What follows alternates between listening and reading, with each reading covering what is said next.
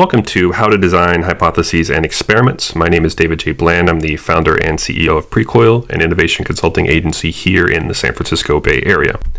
And last time we left off with an exercise called assumptions mapping.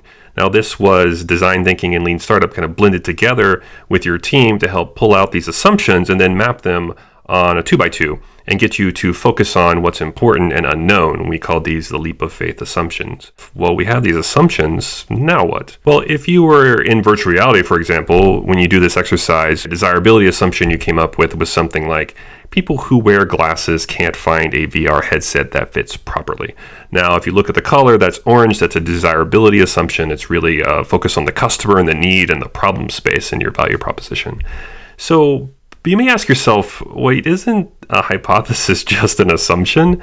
Well, a key distinction here is that a hypothesis is a working assumption. And often when you do the assumptions exercise, the way you design these out the first time, they're not really all that testable. So let's work on that. Let's take a closer look.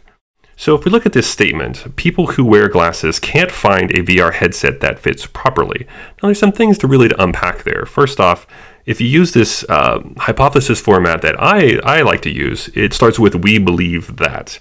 So if we change that assumption to say, we believe that people who wear glasses can't find a VR headset that fits properly.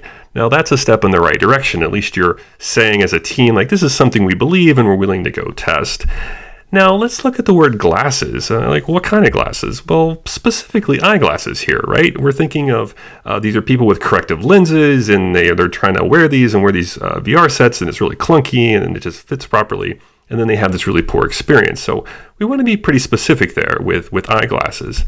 Now let's look at the term people, right? It's not just people in general. Really, we're thinking about, well, what are the men? So are there men who wear eyeglasses that can't find a VR headset?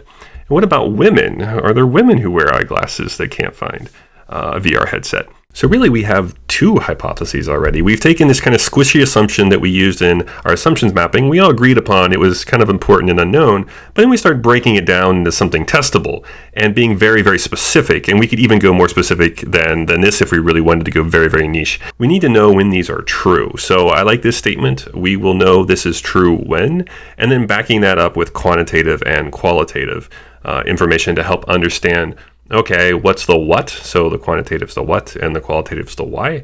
Like, we need a mix of those to really help kind of prove or disprove these hypotheses. But let's talk about experiments. I mean, we have hypotheses now. What are the kinds of experiments we would run? And you have landing pages, you have paper prototypes, you have clickable prototypes, you have concierge MVPs, you have call to action testing, you have feature fakes, you have all these different types of experimentation. There's really hundreds more, and you're probably looking at yourself going, yeah, where do I start now? So the important thing to learn here and to really, really remember is generate your experiments from your hypotheses. There are all kinds of different experiments out there, but as a guiding principle, you want to generate them from these testable hypotheses that you've created that are tied to your leap of faith assumptions. So we have these two hypotheses now. We believe that men who wear eyeglasses, we believe that women who wear eyeglasses. And for these, we want to really go with landing pages and problem interviews. They're a pretty low cost, really quick way to get out there and do rapid experimentation on your value prop in the desirability space. So here you have a basic landing page with VR goggles, would have men's frames. These are tied back to our first hypothesis here. Call to action here of learn more. They put in their name and their email. And then we created one for women as well. Women's frames, again, call to action, name, and email. Now, you may be asking yourself, well, wait a second here. Do we really want to launch these landing pages? And what about our logos? Well, if you are a startup, then my answer would be yes. Just launch it. Nobody cares about your brand. It's much more wasteful to go out there and build something nobody wants than to put out a landing page you're kind of embarrassed about to test the value prop. It's not a big deal.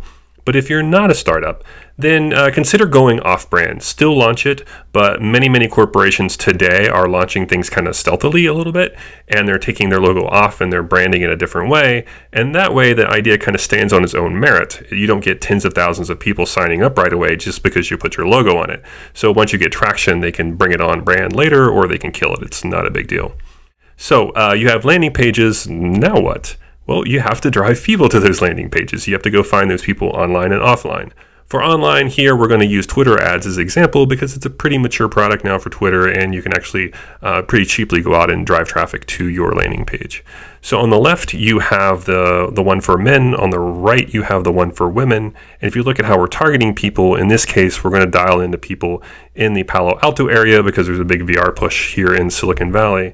And then on the left, we're going to target men. So we selected male for gender. And on the right, we're targeting women. So we selected female for gender. So there are actually going to be two different versions of these ads dialed into specifically men and women going to the corresponding landing pages. And then we're actually going to follow people. We're going to target these for people following Warby Parker. It's a pretty hipster kind of eyeglass manufacturer. We feel like if people are following them, then there's a good chance they're wearing eyeglasses. And we're going to set our budget at $100 a day.